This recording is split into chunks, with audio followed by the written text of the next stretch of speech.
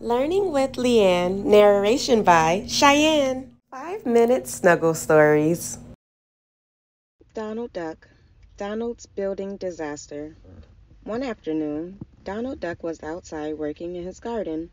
Suddenly, he heard a loud rumble of a truck coming from next door. What a racket! He grumbled to himself. Donald walked over to the fence and asked his neighbor what was going on. These workers are setting up my brand new shed, the neighbor exclaimed. Isn't it fabulous? Donald's neighbor was always bragging about the things he owned. Donald looked at his own broken down shed and felt jealous. But then he had an idea. Wait until you see my new shed. Donald didn't have enough money to buy a new shed, but that didn't stop him. I'll just knock down the old shed and build a new one, he declared, and it'll be much better than my pesky neighbor's. He changed his clothes, grabbed his tools, and got to work. Donald had no idea that two little chipmunks named Chip and Dale lived inside the shed. When Donald began pulling apart the old boards, the noise woke them up. "Oh, no!" cried Dale as he peeked outside. "That duck is tearing down our home." "What can we do?" wondered Dale. The hammering grew louder and louder as the chipmunks tried to think of a plan. "I know," said Chip. "We'll break his hammer so he can't get any work done." The chipmunks waited for Donald to take a rest. Then they scurried to his toolbox and pulled out the hammer.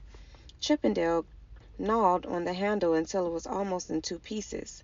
When they were done, they ran back inside the shed to watch what would happen. Soon Donald returned to finish tearing down the shed.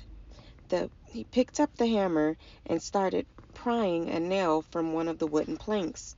Suddenly, the hammer broke in half.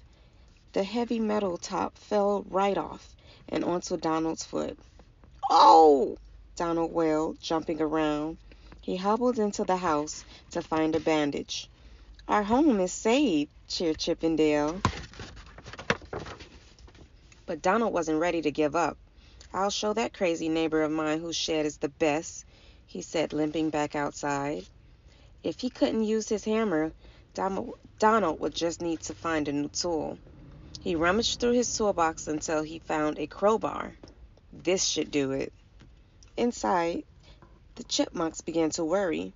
Board by board, their home was being destroyed.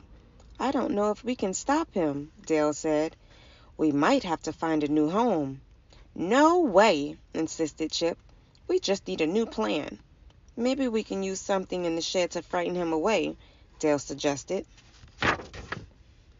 While Chip kept a lookout, Dale searched for the scariest thing he could find. "How about this?" Dale said, holding up a spool of thread. Chip laughed. "That's not scary. We need something bigger." "I've got it!" Chip exclaimed.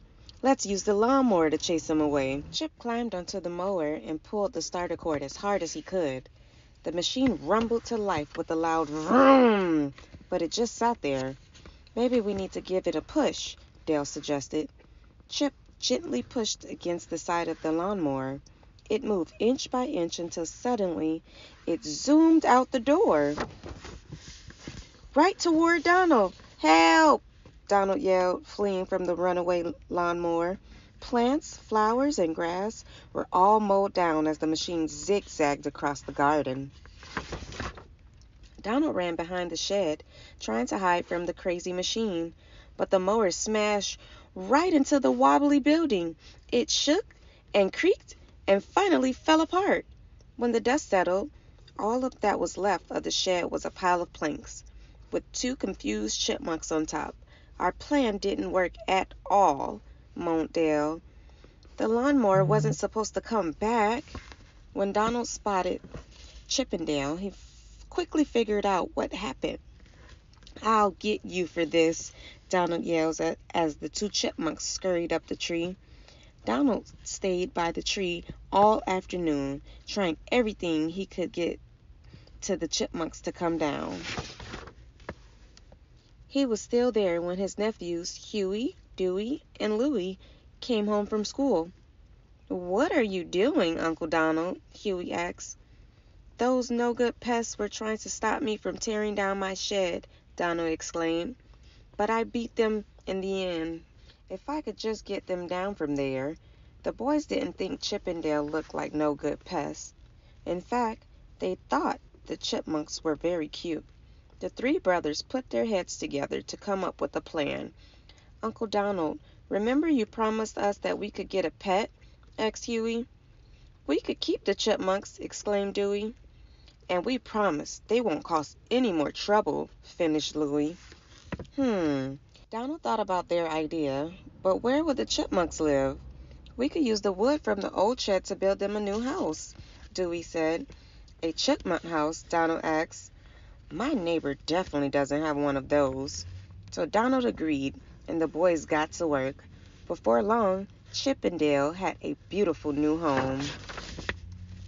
Donald couldn't wait to tell his neighbor about the new chipmunk house. The boys built it themselves, he said, excitedly. Oh, a chipmunk house? I have one of those put in last week, the neighbor replied. It has 4 stories and a swimming pool. Donald couldn't believe his neighbor had still outdone him, but the boys didn't care, and neither did Chip and Dale. They were all too busy playing with their new friends. As Donald watched them having fun, he realized that everything might have turned out all right after all. The end.